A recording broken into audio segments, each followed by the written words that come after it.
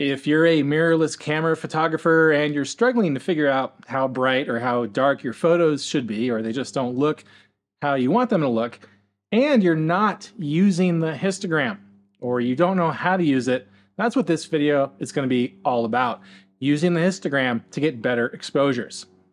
Metering is kind of a lost art today, using photometry and an exposure offset to make your photo darker or brighter based on a known value of reflected light. Now, that's something that hardly anyone does these days because with digital cameras, we have instant feedback. And especially with mirrorless cameras, we can see what our photos are going to look like before we even press the shutter button. But there's kind of a trial and error thing that a lot of photographers do. You take a picture, it looks too bright or too dark, you make some adjustments, take a picture again, play it back, see how that looks. Well, you can get all of that figured out, and a lot more accurately before you press the shutter using the histogram.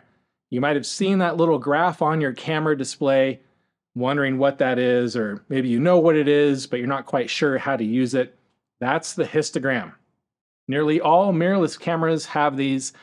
Depending on what kind of camera you have, you're going to enable it differently. Some cameras, you have to enable it in your menus, and then it's on your screen all the time. Other cameras, you can flip through different display options to hide it after you're done using it. And no matter how you enable it in your camera, it's important to understand what it is and how it works and how to use it so that you can get better exposures. And the reason that using the histogram is so important, a lot of photographers judge how their exposure is going to look based on how it looks on the screen, like how bright or how dark it is. Well, there's a problem with that because your screen is lying to you. You could have the brightness turned all the way up and the photo is going to look way too bright, or vice versa, have the brightness down and now your picture looks too dark. You can't base your exposure on that. You might also have a glare, or if you're in a dark environment, there's so many different things where you cannot judge the brightness of your photo based on how it looks on the screen. You need some kind of truth data, some kind of absolute measurement, and that's the histogram.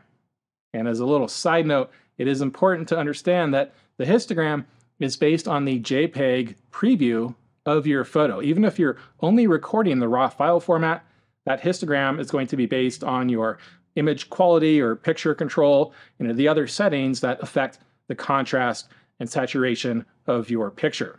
Now, there are some other things that you can do for different cameras to see more of a raw type histogram. I'm not going to go into that here. You can read more about that in an article that I wrote about that, linked in the description. But that's important to understand. The histogram is based on your JPEG settings, even if you're not recording the JPEG. So what is the histogram? Well, like I said, it's the truth data for your exposure. It is a graphical representation of the brightness of every single pixel in your frame. That's exactly what it is. On the left side of the x-axis, you have a luminosity value of 0, or pure black. And then on the right side, you have a luminosity value of 255, or pure white. And then you have 254 tones in between from black to white. And then on the y-axis, that's just a measurement of how many pixels for that luminosity value are in that photo, proportionally speaking to all of the other luminosity values. So if you have a histogram with a very tall peak on the left side and then a small little bump somewhere on the right side, that means that the majority of the pixels in your frame are black or close to it, and only a few pixels are bright because of that small bump. Now that you kind of understand what exactly the histogram is graphing out, how do you use it? Well, there's a really simple way that I look at the histogram, and that's to just divide it into thirds. Technically speaking, that's not entirely accurate, but when you're looking at that little tiny graph on the screen, trying to judge your exposure, it's just easy to divide it into 3 zones. The left third is going to be your shadows, your darker tones, like night scenes, black walls, black cats, other deep shadows. that's where they're going to fall in that left third of the histogram. And then on the right side, those are your highlights, your brighter tones, things like white clouds, snow, white sandy beaches, bright reflective concrete. And then the middle third, those are your midtones, like your blue skies, your blue water, cityscapes, grass, vegetation, other kinds of landscapes. So if you can just kind of remember where those kinds of objects should be in the histogram, that's exactly how we're going to use it. We're going to adjust our exposure, whether you're in manual exposure or using exposure compensation, to place known objects where they belong in the histogram. Now let's look at an example to see how we do that. This scene is one of my favorites for demonstrating how to use the histogram. It's a scene mostly made of midtones. We have a blue sky, a blue lake, some blue mountains. There's a little area of shadow trees over on the left side, and then some snow in the mountains. Now we can correlate those areas to the histogram. Since most of the picture is made up of midtones, most of the histogram is in that middle third. That represents the sky, the lake, and the mountains. There's this little tiny bump over on the left side of the histogram, the shadows. And that's exactly where those trees are. Those trees that are in the shadows, those are a small area of the picture, so they're a very small bump in the histogram on the left side. There's some snow on the mountains. Again, it's a very small area of the picture.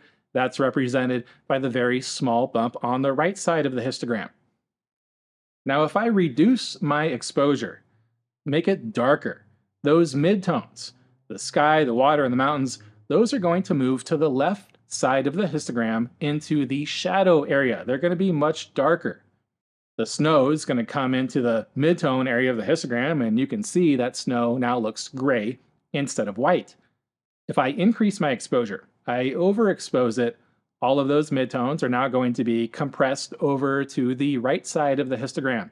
Those trees, the shadow areas, will become brighter, they'll become midtones, but the rest of the scene is really bright and washed out. So I'm just going to bring everything back. I'm going to adjust my exposure until I have a little bump on the left side in the shadows for those trees, a little bump on the right side for the snow and the mountains, and everything else hopefully should fall in the middle. That last example was with a Fujifilm camera. Now let's look at a Nikon Z camera. Here we have two prominent bumps in the histogram. The right side, which is kind of in between the middle third and the right third, that represents all those bright clouds in the sky. And then that other bump on the left side represents the building and all the shadows in front of the building. If I increase the exposure, those clouds, that tonal range of all the clouds, they're going to get compressed over on the right side and eventually become completely clipped and washed out. The shadow areas move into the midtones, so we can see all the detail in the shadow areas, but we've lost all the detail in the clouds. I bring the exposure back down. The tonal range for the clouds, they start to expand in the midtones. We have a lot of good detail and texture in the clouds now, but the shadows have become compressed on the left side, so we can no longer see the details in the shadows. So knowing that I want texture in those bright white clouds, knowing that those are going to be somewhere close to the right third of the histogram, I'm going to adjust my exposure until that hump on the right side that I know represents the clouds goes into that right third. And that also gives me good shadow and foreground detail. Now, what about high contrast scenes? You're likely going to see a high contrast scene where you have a very tall peak on the left side and a very tall peak on the right side with really nothing in between. That's a lot of contrast. How are you going to expose a single frame in that situation? What I prefer to do is have deeper shadows.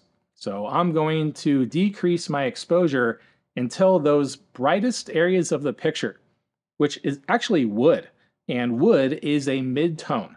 So I'm going to decrease my exposure until the brightest part of that histogram, which I know is the wood because that's the brightest thing in the picture, is now in the middle third of the histogram. That's going to put my shadows even closer to pure black. A lot of it very deep, pure black, which is fine with me. I like my shadows like that. And it gives me good texture and detail in that wood, which, like I said, are the midtones. So that's a basic introduction to using the histogram. Know what those three zones are and what kind of objects normally fall within each one of those three zones. And then you just adjust your exposure until those objects are placed in the appropriate area of the histogram.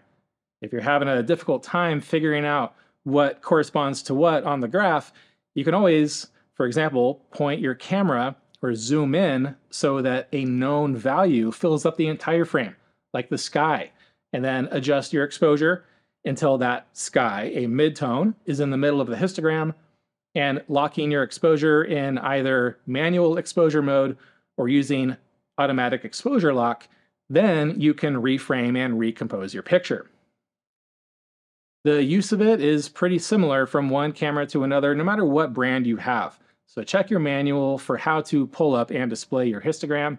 If you're a Fujifilm X or GFX user or a Nikon Z system user, I have courses dedicated to using the histogram, configuring your displays, and using all of the different exposure modes with the histogram to get those exposures correct in the camera. And you can check those out at peltierphotocourses.com. I'll have that linked in the description with a coupon code for you. If you have any other questions or comments about the histogram, please let me know. Thank you so much for watching. Subscribe for more great tips like this every week, and we'll see you in the next video.